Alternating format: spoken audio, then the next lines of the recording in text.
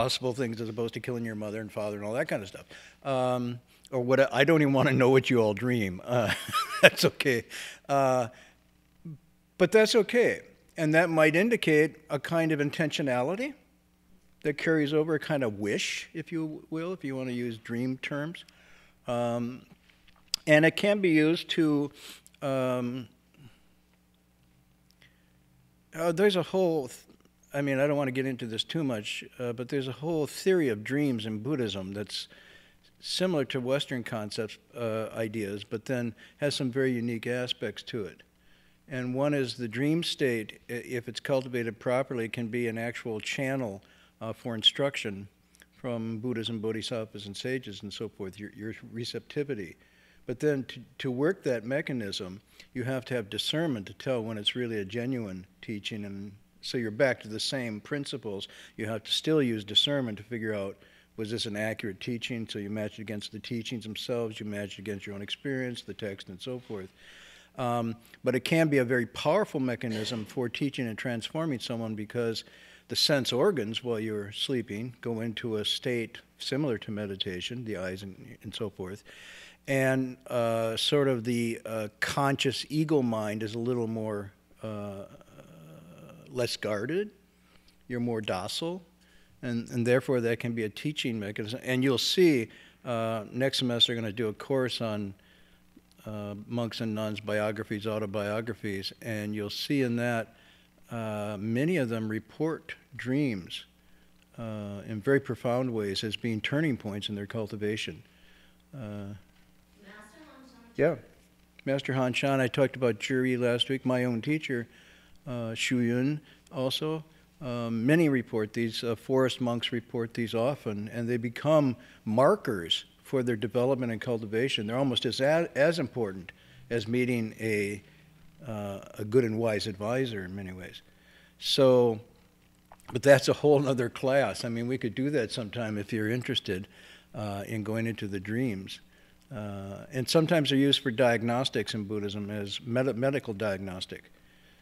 Depending on what elements overwhelming your dream, whether it's fire or water or whatnot, you can use as a diagnostic tool for your health and so forth.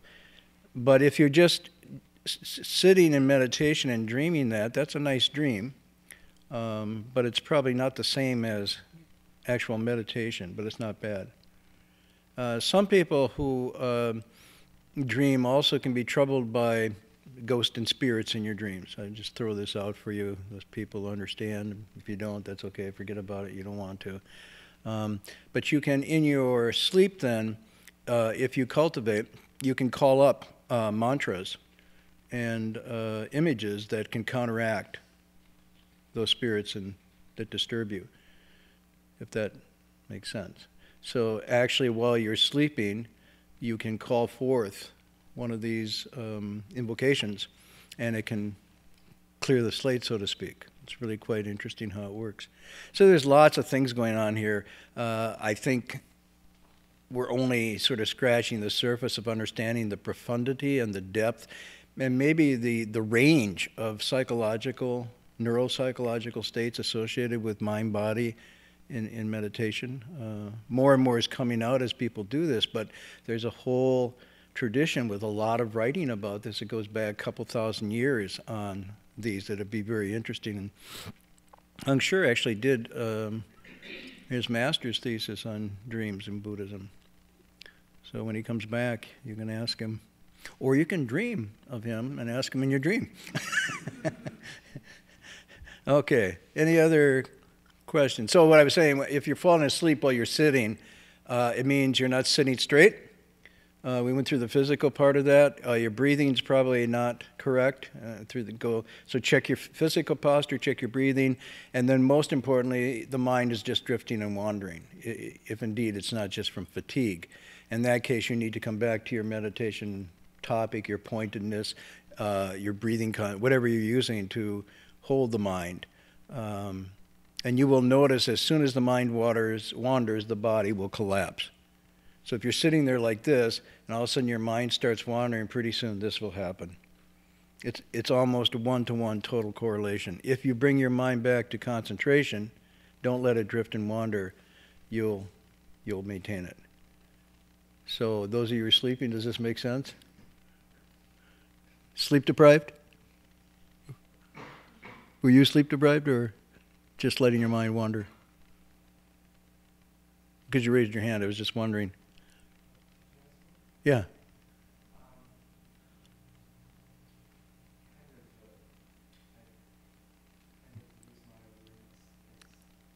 Let your mind drift. Yeah. That I saw your hand went up. What? Sleep deprived. You're a graduate student. You're entitled to be sleep deprived.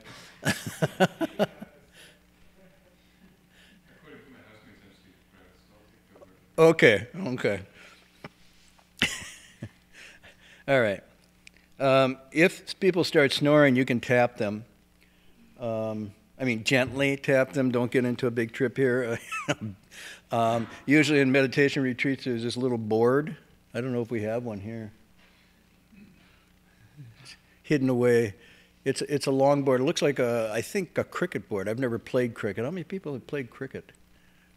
Yeah, cricket board is sort of a flat cricket bat. Sorry, cricket bat. Okay, it's a flat piece of. You wouldn't put it be struck on. So you take a light cricket bat made of balsam wood or something, and then we won't do that here. But somebody walks around, and then when you start falling asleep like that, they take that meditation bat, and it's flat, and yeah. And they hit you on the shoulder with it. Not on your bone, but on the fleshy part, which causes you to wake up. And then you're so delighted when they do that, you say thank you. You don't say,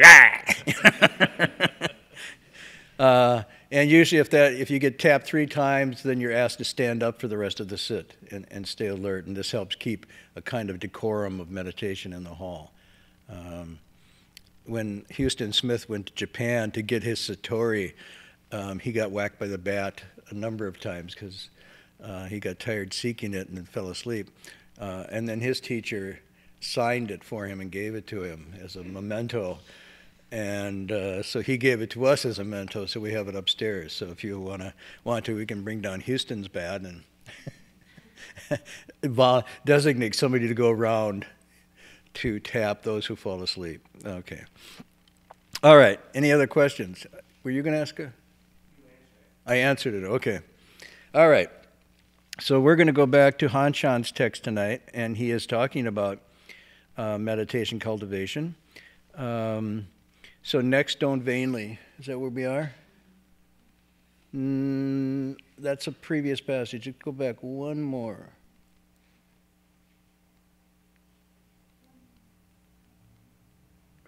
Oh, there we go.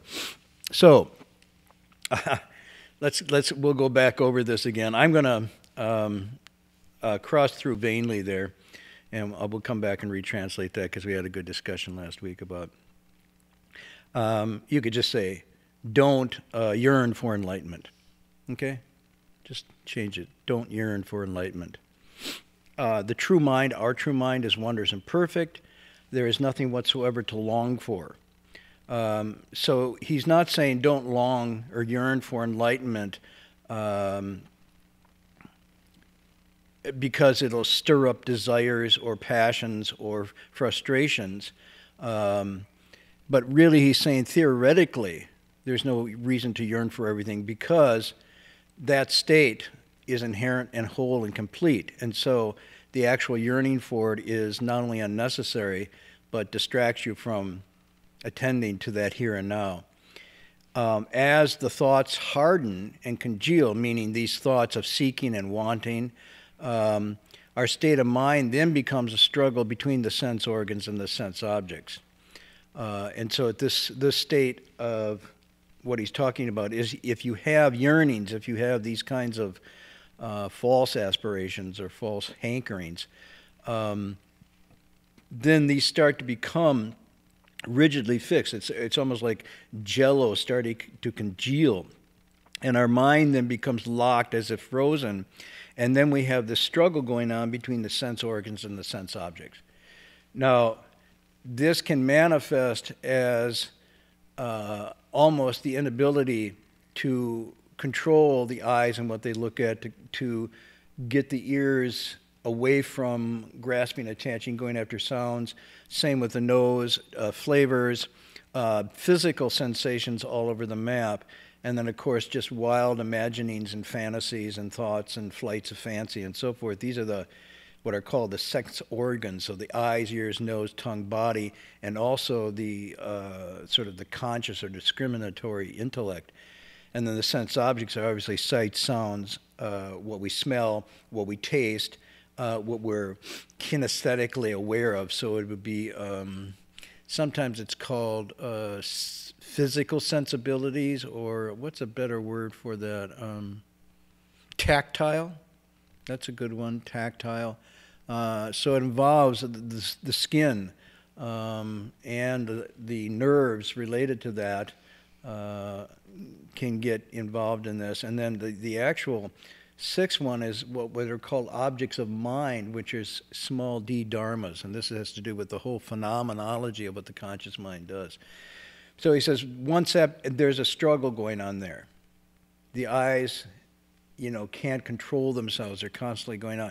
So when this happens, when you're sitting in meditation, what it means is suddenly you'll find yourself unable to control your eyes. Somebody comes in the hall, you're watching them. Someone leaves the hall, you're watching them. You're constantly looking around. As soon as you stop the meditation, your eyes are just like glomming on to anything, just grabbing on to sights and sound. And your ears are doing the same thing. And so it's like a heightened awareness, but it's also a little bit frenetic. It can't be calmed. And you want to attach and want to grab to these. So from after you have a certain amount of stillness, there's an impatience that arises, and the impatience that is arising is the resistance that habit energy has to being calm and gaining insight. So there's a really internal struggle going on here. You resolve to meditate, you really want to do it, but in another way, the mind that is habitually unsubdued, that is pretty wild and just given to impulses, starts to complain. It's almost like a little kid, and sometimes it's compared to this. And so it starts to want to divert from single-mindedness. In French, entertainment is divertissement. It's very interesting. So it wants entertainment. It wants not to be single-minded, because single-minded is putting you on that spiritual hot seat to reunite with your fundamental nature. So that's what happens when he's talking about there's a struggle going on between the sense organs and the sense objects. And if you don't understand that this is arising from the mind itself being confused and wanting something, then you start to fight with the sense objects. So you say, oh, it's beautiful clothes. I'll get rid of all my beautiful clothes. Or it's music, and so I'll stop all music. Or it's fragrances, so I'll get rid of all fragrances. And you get on a kind of repressive thing where you're blaming the sense objects for your diversion. And this doesn't just apply to meditators. This applies across the board. You can see this in places, for example, where, how shall I put it? Where women are projected as temptresses and seducers, and therefore the solution is to cover them over with cloths or hide them away. Well, the problem is the mind that wants and desires. It's not.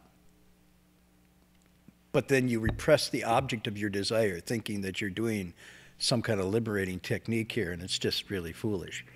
And in fact, we know that that just enhances it. So it's not only foolish, but it's counterproductive, and it's also denial, because the problem is not outside, the problem's with one's own mind. So the same thing is if you start smashing icons and become iconoclast of sights and sounds and smells, even to the point you'll say, we won't look at it, images or pictures. We'll take all images and pictures away because they seduce the mind into this. And so the struggle is a false struggle. And you think, finally, when I repress everything, when I crush everything down, it'll be pure. This is one of the language phrases that's used. It'll be pure, and I will be pure. And then that purity, then I will have liberation and awakening. But he's saying here it's a futile struggle, and it leads to confusion, and this confusion then leads to karma. Now, he's using karma here as intentional action, and he's also using it here in a kind of negative sense, because karma is not necessarily what we think is like karma is bad and evil, right? I mean, that's how you usually hear it, right? Something happens. Well, people usually say bad karma.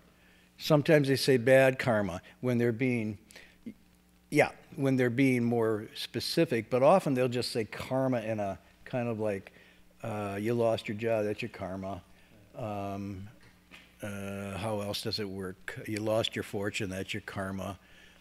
Usually they use it in a kind of punitive way, in the sense that you got busted for stealing from the company, that's your karma, meaning you got what you deserved. So it's your just rewards. It's used in that sense. But here karma just means, from the Buddhist point of view, intentional action of body, of speech, and of thought. So even though you don't do anything, and even though you don't say anything, you can still generate karma through the third one, which is your mind and your thought. And in some ways, this is the most significant, because it's at the real root of words and actions. So you can't feel as if, oh, I'm pure in my karma because I didn't do anything violating the precepts, and I didn't insult or say anything bad to anyone, because I bit my tongue. You know, but biting the tongue means the mind has gone into that zone, and that generates karma, sure as it generates changes in your physiology, you know. So these three karmas, it's called the three karmas of body, mouth, and mind, are where it's generated, and it's intentional action. It's not unintentional action. So here he's talking about intentional unwholesome karma, karma that leads to then mistakes, that lead to returns or causes leading to effects that come back to obstruct, to harm oneself, to harm others, to create a kind of legacy or a habitual pattern of frustration and disappointment, confusion, lack of satisfaction in one's life. All of this is a result of this intentional actions that then bring this return. Yeah. So I see that there must be a balance here between these things. What I hear you talking about is sort of stepping over the bounds of control, trying to control your environment when you're trying to vainly hope for enlightenment or achieve enlightenment, right? And so part of it is the motivation that you do, because we're exerting control over an environment here when we're meditating, right? We're all sitting in rows, we have men and women separated, we're exerting some control over the environment, we're trying to keep it quiet. At what point does that become overly onerous and we're harming ourselves in our ability to get in touch with our true nature, or whatever you might call it? Right. Good question. Everybody understand the question? Do I have to repeat the question? Yeah, they're saying yes. Okay. Okay. So the question is, when does control of one's environment conducive to meditation and practice, such as a quiet room, this monastic setting, having men and women on one side, the other, and even sort of maybe reducing sound intrusions, yes, and so forth, which is hard to do in Berkeley, and all of that. When does that become an obstacle as opposed to an enhancement? And there's no fixed answer to this. One person's heaven is another's hell. I keep going back to Milton, who said the mind is its own place and in itself can make a hell of heaven and a heaven of hell. And what it means is, if you have the right state of mind, a minimal amount of this is just enough and you're fine. If the car goes by, you just let it go, whatnot. Somebody's got a sniffle or a sneeze, you don't get obsessive over it. But one way to judge it is if you're getting afflicted. If you're getting afflicted, either negatively bothered, upset, or afflicted in the sense of imperious and domineering and kind of judgmental, you know you've lost the balance. So the Buddha's always talking about a middle way between extremes. And middle way means lots of things, of course. It means between eternalism and nihilism, between hedonism and self-repression.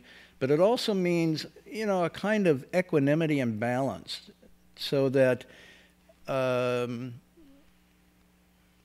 you do not allow yourself to lose the composure and equanimity which these things should provide. So my teacher used to say, too much is the same as too little, and too little is the same as too much. And so regarding food and clothes and sleep and relationships, you strive to have a balance where it's not too much and it's not too little. I mean, this sounds kind of trite, but only you can be the judge of what that is.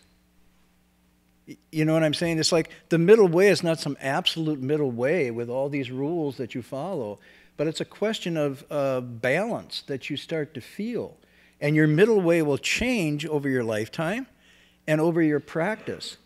So what at one point would have been like a no-brainer for you to go out and get stoned and drunk and blah, blah, blah, now becomes like crazy. You wouldn't even think of doing that. So what was once before a normal activity now becomes not so tolerable, not so allowable.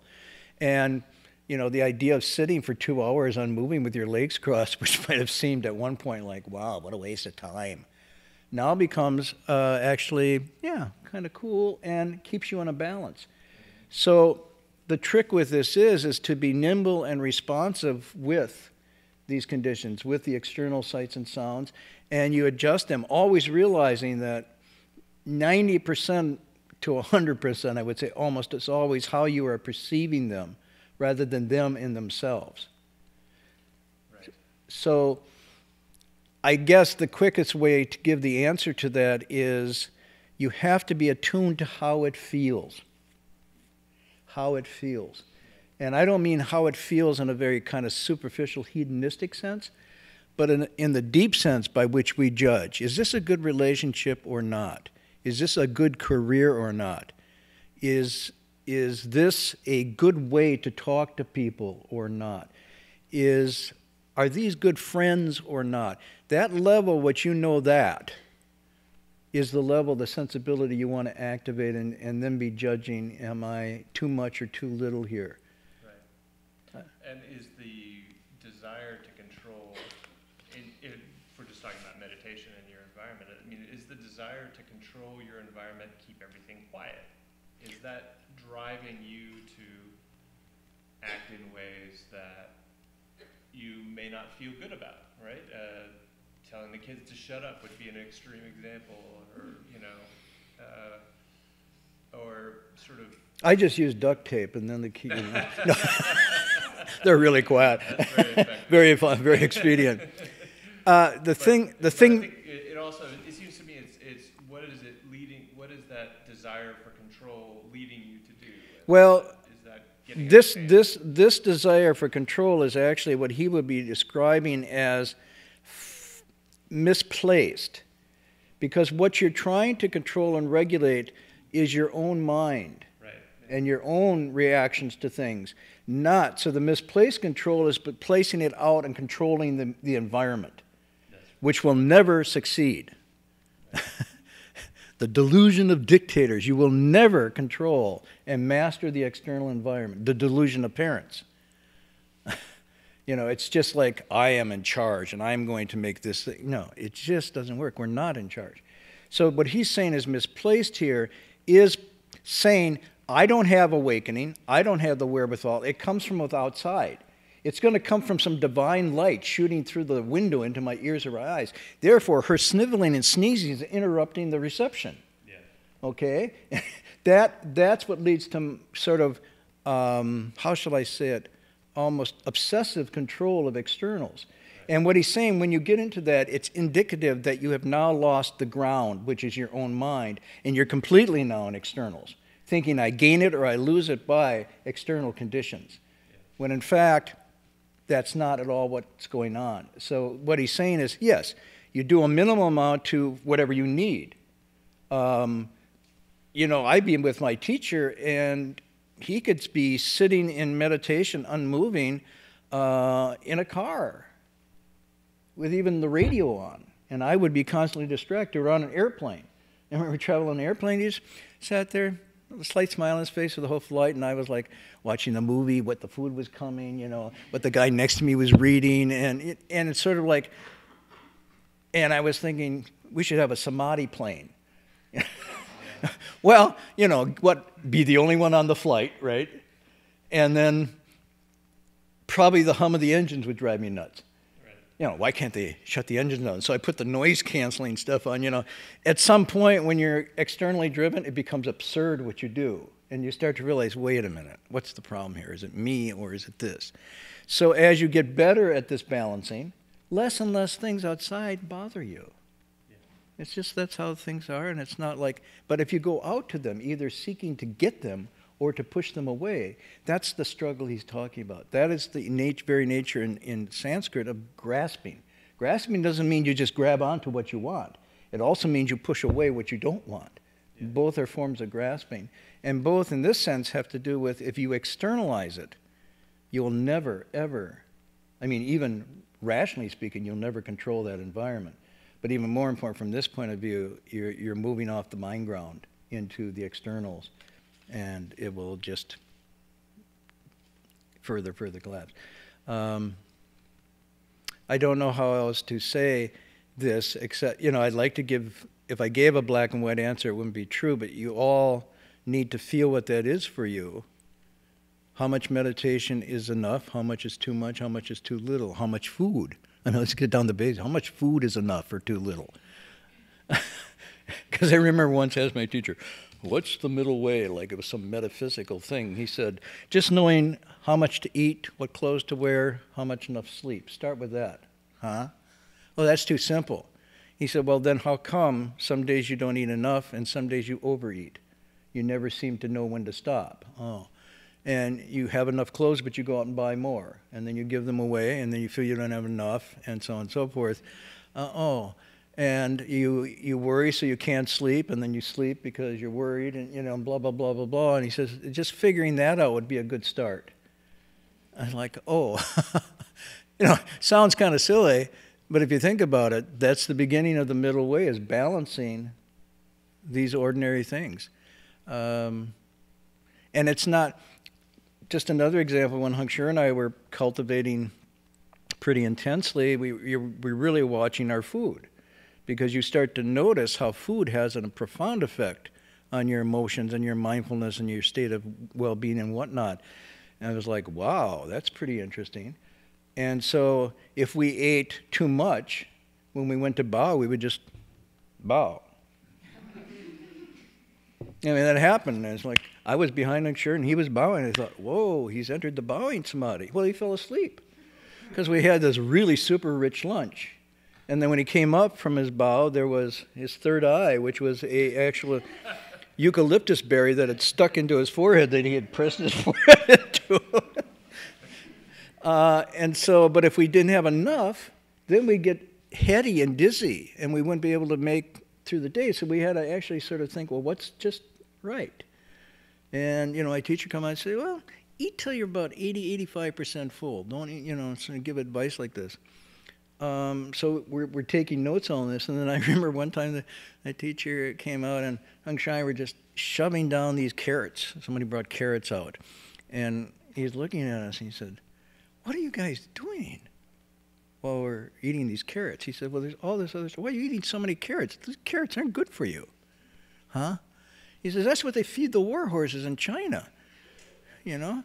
They give the war horses in China carrots, and they can go for miles and days because they have all this young energy.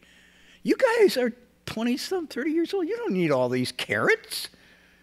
You know? Don't eat so many carrots. He's just like, and it was like springtime going into summer. He said, natural energy is just full. Reduce your carrots and eat a little more of this and that. And so I made this vow, okay, no more carrots.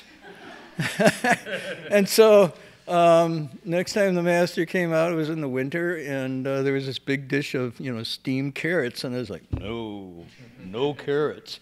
And I noticed the teacher was eating the carrots. And I'm going, what is this?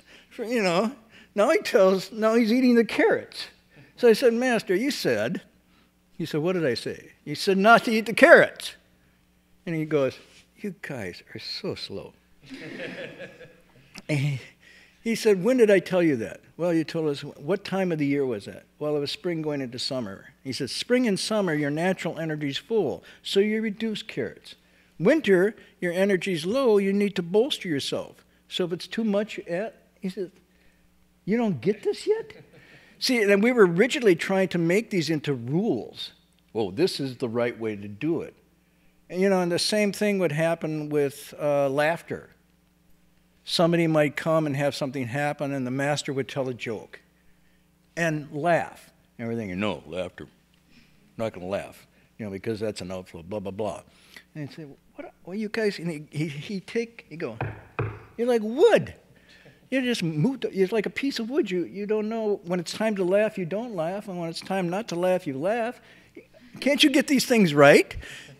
And it was like, it's because we were in this struggle between the sense organs and the sense objects and trying to rigidly narrow it down to, was this rule or that rule? And as by doing that, we were losing the feeling, the sensibility that would tell us naturally what to do. And so this naturalness, which is a cultivated naturalness that comes from attuning to your middle way, means you act appropriately in every situation. You don't go to excess, you're not deficient. It's like, and this starts to come as you attune to listening to yourself and not simply externalizing everything. There's a wonderful sutta that maybe we'll do here on a Friday night. We're using it in one of our classes. It comes from a Pali text. It's called the Mango Sutta. But in that, there's a metaphor of where the Buddha's son, Rahula, has become a monk. And he asked his father, teacher now, how is it that we know what to do, what's right or wrong? How is it that when we're about to do intentional karma, we should either do it or not do it? How do we decide that? And the Buddha then gives this wonderful analogy called the mirror analogy, where he explains to Rahula how to use your own sensibilities, your own reflective apparatus, body, mind, emotions, thoughts, to actually evaluate in any situation whether you should do this or not do that. And it's not just a should because it's the rules, but it's a dynamic living sensibility that we have. And if cultivation is anything, it's opening up our natural attunement and sensibilities to fully function. Our eyes to fully function, our ears to fully function, our human sensibilities to fully function. And when they're functioning and really sensitive and attuned, it's really easy because it's so obvious. It's in struggling and overthinking that we shut those down and then end up making mistakes. And that's what he's talking about here. He's saying now you think you don't have it, you're not paying attention to your own sensibilities, you're looking outside, and the more you look, the more confusion you're going to do and the more mistakes you're going to make, which is what he means by karma here. Is this, good questions. Okay. So the key to this is actually developing and perfecting all the human capacity we have to know, to feel, to sense, to be aware of, not in an indulgent way, nor to repress it, but to attune it so it's really picking on what's going on. We're really aware of what's going on around us. And then we naturally stay in the middle way. We naturally do what's right because it's the best. It's the optimal. Yeah, this is really good. One of the views in here, we won't have time to go into all this tonight, so I'll just ramble on here. One of the views he's talking about, there's different kinds of views that are, to go back, this cultivation is developing insight or wisdom. Sometimes just called vidya as opposed to avidya, meaning ignorance. Vidya is to know, to see clearly. or prajna, or pana, whatever you want to say. It's our natural ability to have this full capacity available to us to see and know. This consists of investigating, looking into things, observation, profound observation, not just quick observation, but really observing, watching. Sometimes if you close your eyes in a conversation, your ears will observe in ways you don't normally let them observe. They will hear nuance that's always there, but we just don't because we're distracted. So you learn to observe, to investigate, but you also have to have correct theory. You have to realize, well, you're cultivating within, you're cultivating your mind ground and not. So if you start to look outside, then you don't have correct theory and you can go wrong. But it also means you go through this process, investigating, observing, untangling the mind, cleansing it, purifying, and you start to see more and more like this. What Han Shan is talking about here, he's saying there's some wrong theories that will mess you up. So it doesn't just mean, oh, you just cultivate it, you sit in meditation for 5 hours. You know, that's what some of the mistakes I was telling some of the early disciples thought when they came to my teacher. I'm just going to cross my legs and sit in meditation, unmoving for 5 hours, 5 days, 5 weeks, and I won't eat or sleep until I get awakened. And my teacher goes, don't do that. It's not good. But I want to. Okay. And invariably they just went off, wacko. And then he would bring them back and he'd say, okay, now read this text. This is the Shurangama Sutra. You should read this. It tells you how to do this in a correct way. Well, I don't need no text. I'm just going to, you might, okay. So even then, sometimes people wouldn't listen. But he would say, if you practice without the correct theory, it's blind. You're like a blind person. You can't get out because you can't see any entrance. You're just bouncing off the walls. But if you just have the theory and it's correct, but you don't practice, then it's sterile. It doesn't produce any results. So you have to bring the two together. So one of the wrong views that Han Shan is talking about here is seeking, yearning for awakening. This is one of the fundamental wrong views, because by doing that, you see, it leads you away from all these things we've just been talking about. But there's another one that's interesting. This one is called sometimes restrictive morality. It's one of the 5 thirsty or wrong views. And I never quite understood that. Like, one wrong view is to deny causation. Just causation doesn't apply. Well, that sort of stops you in your tracks from cultivating. Another wrong view is holding to your opinions so strongly that even in the face of contrary evidence, you don't change your mind. Now, fortunately, this only exists in India 2,000 years ago. This is not a common thing that you would run into today. But one of the wrong views is this restrictive morality, and what it means is you hold to moral precepts and to rituals and devotions and rites as the sufficient way to get bodhi and nirvana. In other words, you feel, if I hold these strictly to the letter, and if I do these rituals and ceremonies just totally correct, I will be rewarded with awakening and liberation. And this is actually called a wrong view. It's actually listed as a wrong view. Now, that doesn't mean that holding precepts and the rites and rituals and devotions are wrong. They can be a very good device for beginning to establish mindfulness and so forth. So they're kind of necessary in some ways. But the wrong view is thinking that that alone will get you there. So if I do this particular worship, whatever it is, and I do it religiously every day, I put out the flowers and I do this whole thing and I make sure it's almost anally retentive doing this. Obsessive compulsive ritual. But it's still, see, it's like, it's out there. It's thinking, I'll be rewarded for this, or something magic's going to happen here. Whereas the reason it's a wrong view is that the only way to get awakened and to be liberated is to get rid of klesha, to get rid of the afflictions of mind and habit, to actually straighten out the mind and the heart. That's the only way. So while these devotions and rituals can help bring about a certain mindfulness, you say, well, we come in here, we have this environment. We do.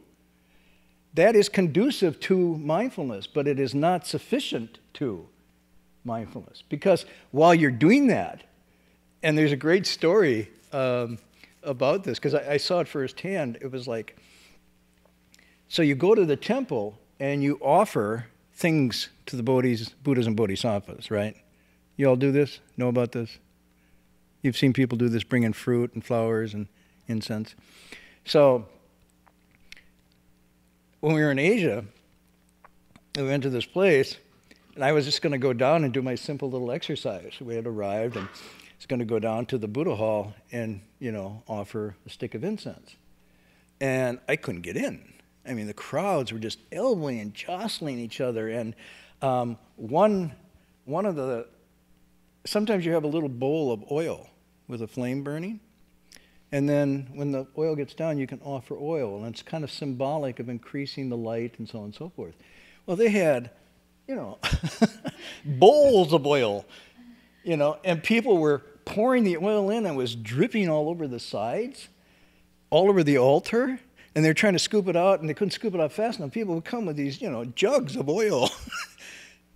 Well, and you're thinking, she gave a quart, I'm going to give a gallon. And I got more merit and virtue than her. And so that was happening. And I was slipping on the oil, and I was going, whoa. And then I noticed all these beautiful Buddha images were ochre colored, almost black. And I couldn't figure out why, but my eyes were watering, and I realized it was the incense smoke. And the incense smoke, they didn't just have like we had. I lit a little stick tonight, symbolic of purifying the air. Now, if all you saw me do that and said, whoa, he's lighting incense, he must get merit and virtue, so let's all of us go up and light a stick. Well, that would be 40 sticks of incense, so we'd still be gagging and choking here. Moreover, some people would say, well, he did one, I'm doing two, then I get more. So by the time I got there were people coming in. They were outside selling the incense stick. They were buying wads of incense sticks, 50 to 100. They were lighting the whole thing and going like this, trying to shake it out, because you're not supposed to blow on it. That's superstitious, right? You don't blow out incense, because you're putting your bad breath on it, and the gods don't want it. I mean, even if you gargle, they don't want it. So you got to shake it out. You got to do this. Well, if you got 100, 150 sticks, that's pretty hard to do. And then they just drop these in. And then the next person comes. And then somebody comes with a baseball bat stick of incense. I mean, these are the big ones they sell outside. They're that thick. They're that tall. I mean, these are the mother of all incense sticks. And so you don't even bother with a 50 or 100. You take one of these big things, and bring it, boom, boom, and you set it down. Well, pretty soon, all the incense sticks were catching on fire. And so the monks were frantically walking around trying to keep the temple from burning down, because the incense, not only would it catch on fire there, look at, you got 650 sticks of incense on the thing. They're all next to each other. And then some of them are falling out and over. So the altar cloth has all these black burn marks all over it. And going, wow, what's going on here? That's the view of restrictive morality. And my teacher said, you guys really don't get it. You're thinking the Buddha is actually like a politician. Huh? That's actually slandering the Buddha. No, he says, well, you people, you get one thing that's good, you think if it's once good, 10's better. He said, that's the mind of greed. So you think the Buddha's the same way. He's like, one stick, that's not, ooh, no, I got 100. You got my attention.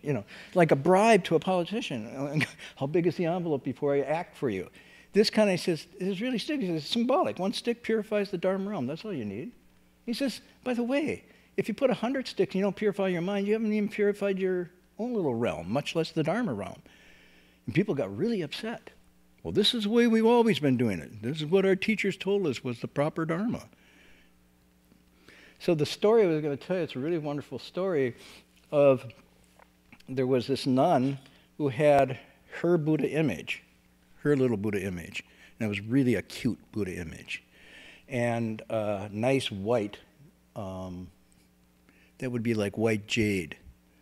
And wherever she went, she would put that in her room.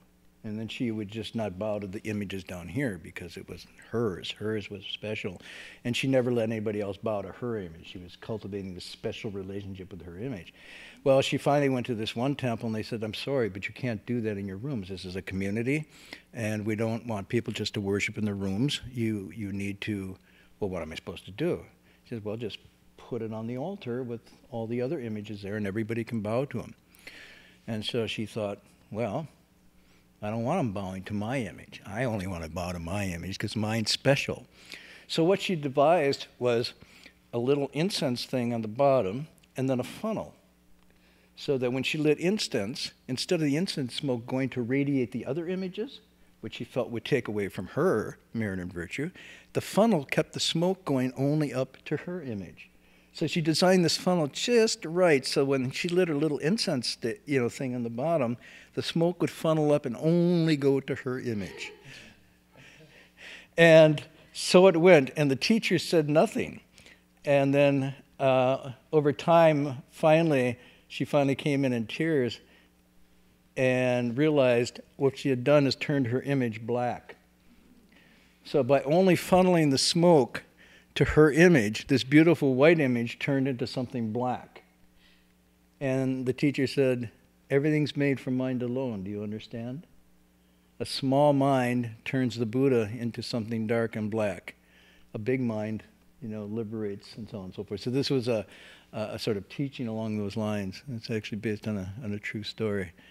So again, what Han Shan's doing here, and we'll come back to this again next week, is the importance of staying on the mind ground, paying attention to what is in that space and not seeking outside either for this liberation or with the idea that if you push away the right things, it'll happen to you.